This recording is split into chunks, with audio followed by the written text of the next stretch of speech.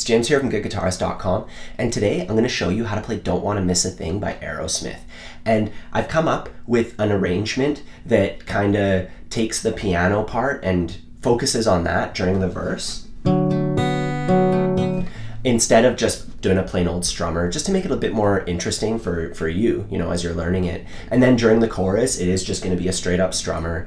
As far as how difficult this song is, the chord shapes are going to be a bit of a stretch, and there's a bar chord in it, so it's not exactly a beginner song. I'd say this one's in the middle of intermediate territory. If along the way you find that you need some extra help, I have a fingerstyle course coming out, and you can sign up below and I'll let you know when it's ready if you're interested in that. And also, if the bar chords are giving you trouble, I already have a bar chord course out that's designed to kind of take you from the beginner stuff all the way into bar chords nice and gradually, just building up into it, not just jumping in, because that doesn't work. Anyways, let's get started with the verse. We're gonna do some chord shapes and then a really simple finger picking pattern. Our first shape looks like this. We have our pinky on the 5th fret of the A string. Then we have our ring finger on the 4th fret of the D string. And then our first finger on the 2nd fret of the G string. And make sure that this second string can ring openly, because we're going to be using that one too. So we want it to be ringing nicely. We're going to put our fingers on the middle 4 strings. So I have my thumb on the A string, then 1, 2, 3.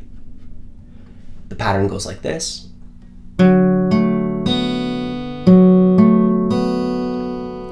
So it starts off plucking the thumb and first finger together, and then middle, ring, and then we just go 1, 2, 3. So once again, I'll do it super slow.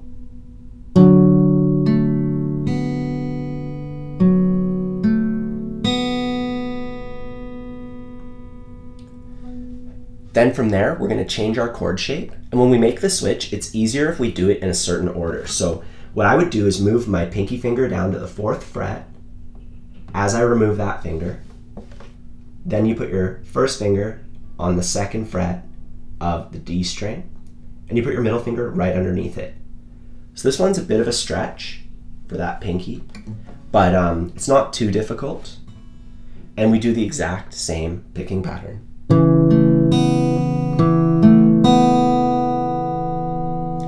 And now, the next one, we're going to move our pinky finger that way, 1 string, and we move our index finger that way, 1 string. So we kind of just swapped them. They were like this, and we just swapped them. And for this one, we're actually going to do our pattern a bit longer.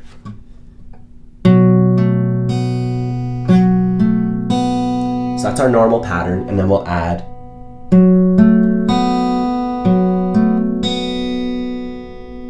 so on this chord, the whole pattern.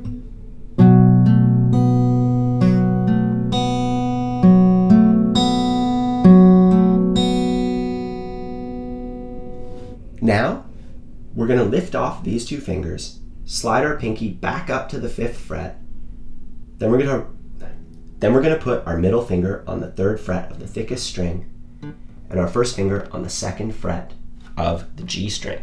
And the pattern's the same, but we're going to move our thumb to the thickest string. Otherwise, it's identical.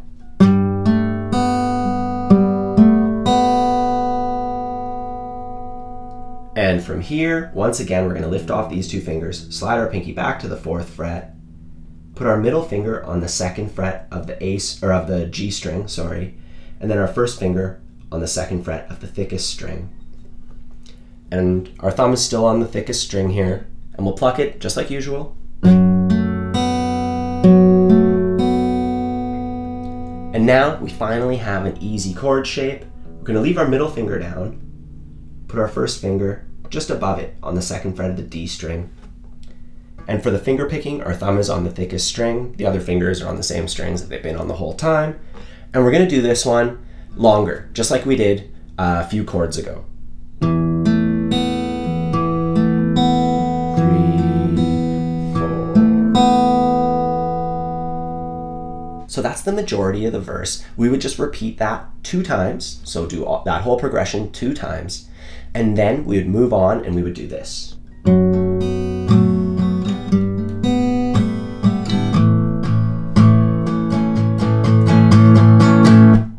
And that helps us build up into the chorus. Because if we don't build up, it's kind of weird. We're just like all quiet, then all of a sudden it's like, I don't want to close my... And it's like really, you know, it's like too much of a contrast, right? We do kind of have to ramp up into it. So let's take a look at that.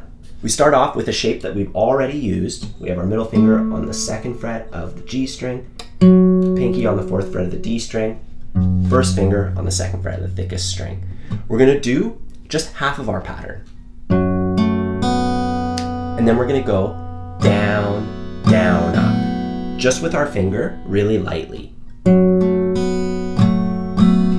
We're kind of just preparing the listener to start hearing some strumming, to start hearing some rhythm, you know, so we're blending a little bit of fingerstyle and a little bit of rhythm.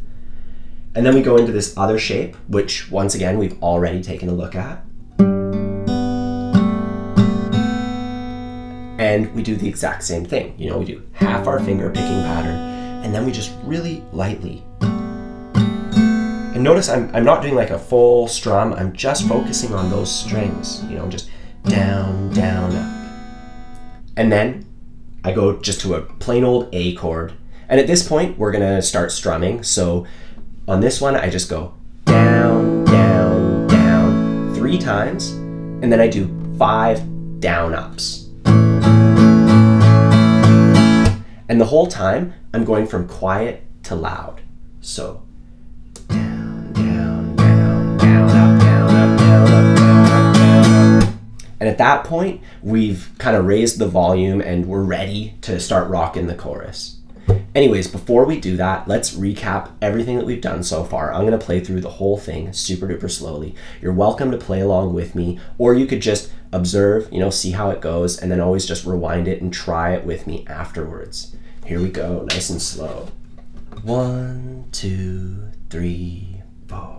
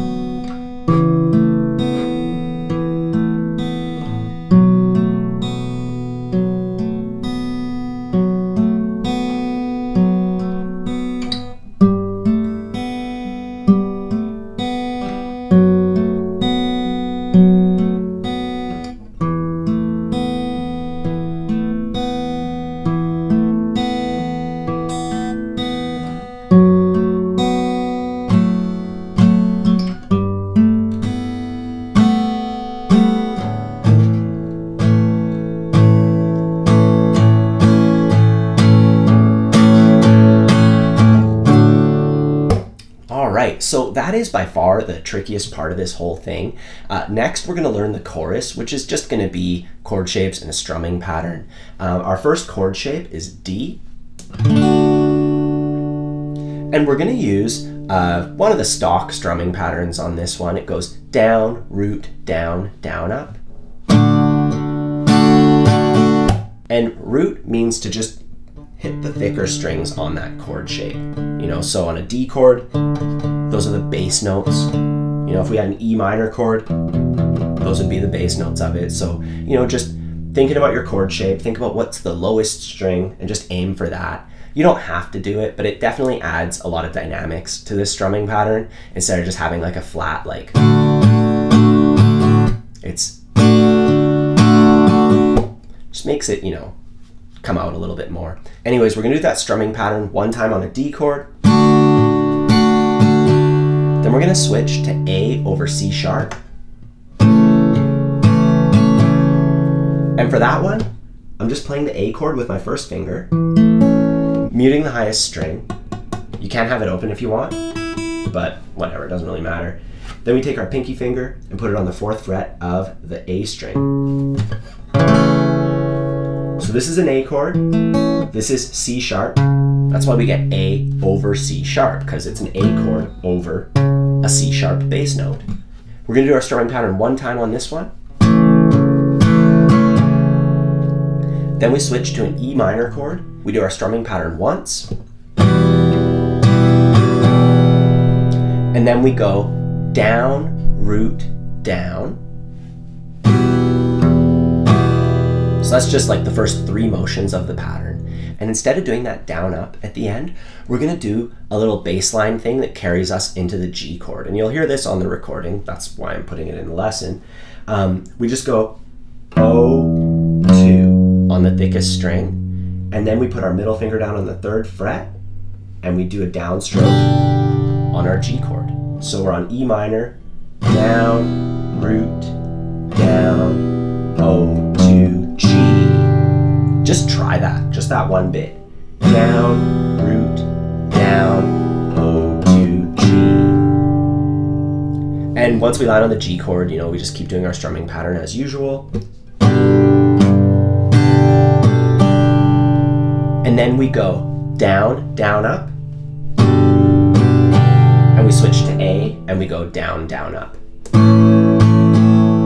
So that's pretty straightforward, just down, down, up on G, down, down, up on A.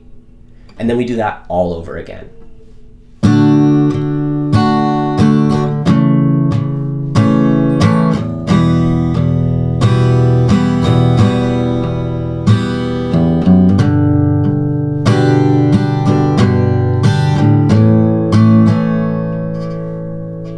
And now here, when we're going back into the verse, we just do our strumming pattern on D, on A over C sharp, and then we just do a downstroke on E minor, and we just let it ring out, just like this.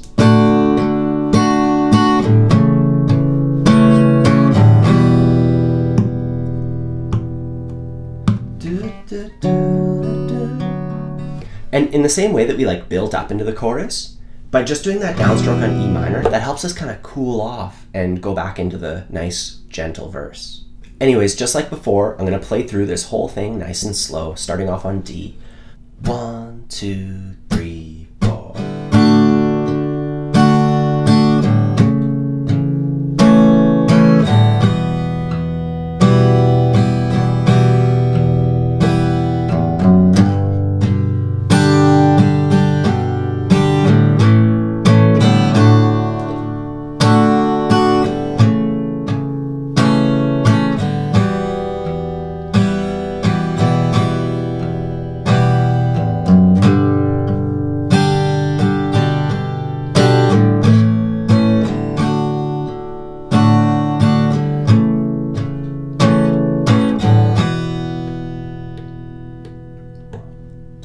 So that's the majority of the song. From this point, all we have is the bridge, which is like a whole other section with its own chord shapes and everything, and also some variations on the parts that we've done so far. So just taking what we've done so far and just kind of cutting out little bits or adding little bits to it. And the first one is during the 2nd verse. The 2nd verse is almost like the 1st verse, except the 2nd time you get to B minor. So we play through the whole thing. I could stay awake just to hear you breathing, watch you smile while you are sleeping, while you're far away dreaming. I could close my eyes.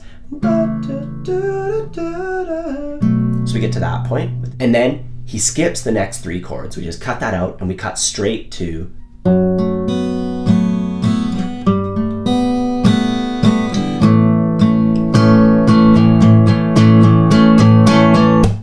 So we don't have to learn anything new. We're basically just cutting out 3 chords from it, and that's it. You know, we're just like chopping a part out. Otherwise, it's like exactly the same. And the other variation is on the 2nd chorus, and it's gonna be exactly the same. You know, we're just gonna go through this.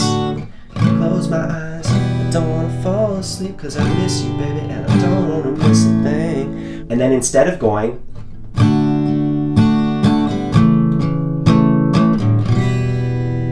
instead of doing that, we're just gonna strum the D chord once and go straight into the bridge, which starts off on a C chord. So let's actually take a look at that bridge right now. We start off on a C chord, and we're gonna do our strumming pattern 2 times.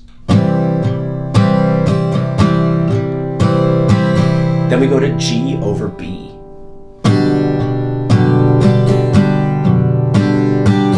And for G over B, I recommend this voicing because it lets you strum pretty hard. You know, for fingerstyle, I use different voicings sometimes, but the tip of my index finger is lightly touching the thickest string.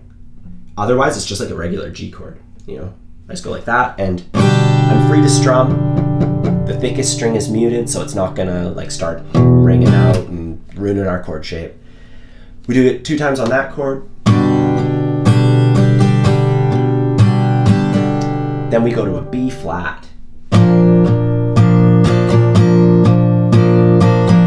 And that's a bar chord, and if that's giving you some trouble, I do recommend checking out my bar chords course, Bar Chords Made Easy. There's a free trial available. I'll put a link down below for that one. And after that, we go to F over A. And for this one, I'm basically touching the 1st fret of the B string, 2nd fret, 3rd fret, and I'm making sure that the underside of my 1st finger is muting the highest string, and my thumb is muting the thickest string.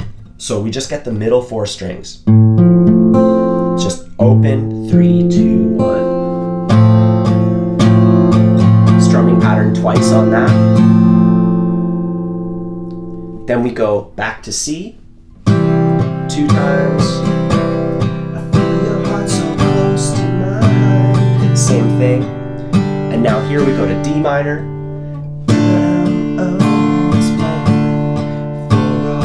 A chord, and we do it 4 times on the A chord.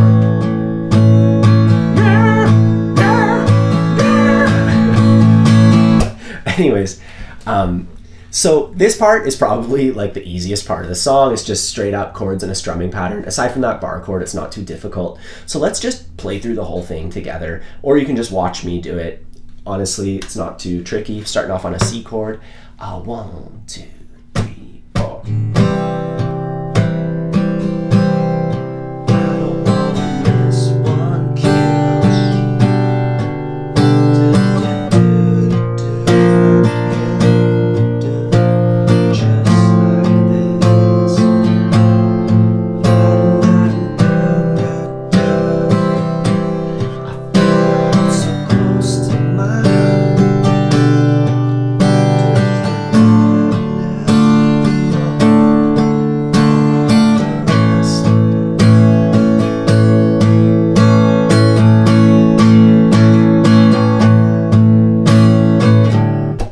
Cool, so from there we would just go back into the chorus, and it's just going to be the same progression over and over again, and then the song fades out, except the 4th time. It's almost the same, except we're going to change the D chord at the beginning to a B minor 7 chord.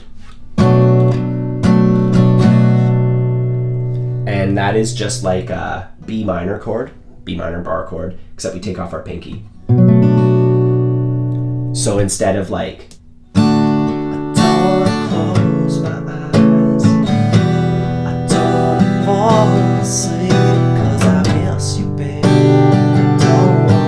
it goes like this. And then it's normal.